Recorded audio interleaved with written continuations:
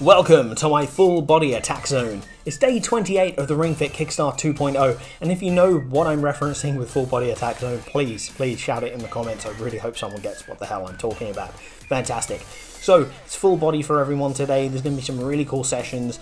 I've got supersets, I've got circuits, I've got some different stuff for everyone. So everyone's going to be doing something a little bit awesome. So, question of the day. Are you feeling hyped and ready for the final tests on Monday? I hope that you are. Let me know in the comments how you're feeling about it all. And remember to warm up, get your water and towel ready, and let's smash our bodies in. My weight loss trainees, it's superset time. You know how this works by now, I'm assuming, but if not, the instructions are at the end of this section. Knee lift and hip lift are your first pair, warming us up and firing up those gluteus maximus muscles before pendulum bend and wide squat. Pendulum bend has you bend over and twist from side to side, holding the ring out in front of you. Brace your core throughout to keep your spine straight and keep that core braced for good spinal posture for wide squat as well. Stand tall for overhead press before tricep kickback, which isolates your triceps. Move from just the elbow for better results.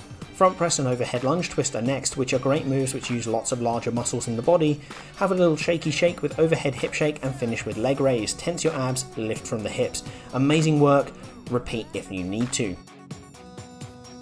Muscle trainees, our last full body session is a circuit, so make sure to do all moves with minimal rest before a 60 to 120 second rest at the end and repeat the playlist. Start with ring raise combo to ensure our heart rate is up before overhead squat uses the large glute and quad muscles primarily. These are great for recruiting muscle fibers to build up.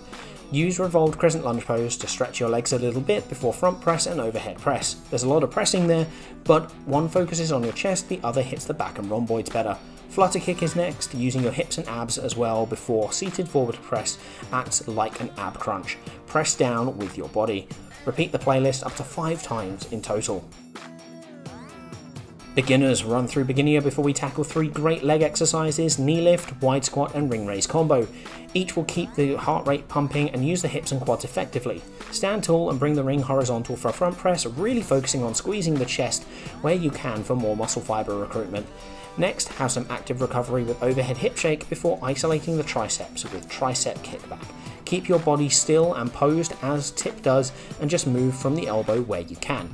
Get into chair pose to stretch the back and work the legs before flutter kick and leg scissors, 2 dynamic core moves that work similarly but in different planes of movement. Great job beginners, that's a tough session but you've done amazing.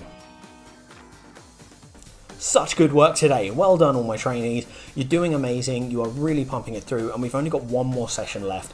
I'm really proud of you all. That is amazing work and amazing dedication that you're putting in. So, fit fact of the day is what time of day is best to work out at? What time of day? Well, it doesn't really particularly matter at this stage. If you're doing some elite training or you're an elite athlete, there are actually some physiological differences between the times of day, which is to do with like testosterone boosting and stuff like that, but it's not something that you really need to pay attention to right now if you're just getting into exercising and if you're kind of a casual to intermediate on your fitness journey.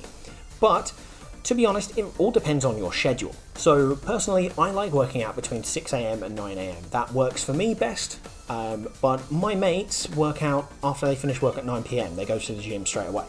And that works for them because they get up late and their body's rhythm is in a certain way, mine is in another way. Personally, I prefer early in the morning. Some people love late at night. It doesn't really matter as long as it works for your schedule and it's consistent. Okay, well thank you so much for watching today. I really appreciate all of your time and effort watching these and supporting me. I really appreciate it. And speaking of support, thank you to my patrons like Rain, I Love Waffles 1311 and Sick Hippie for the amazing support through Patreon. Really appreciate all of that support. And if you want to support me as well through that way, you can have a little checkout and you get some little goodies and some bonuses as well, which is awesome.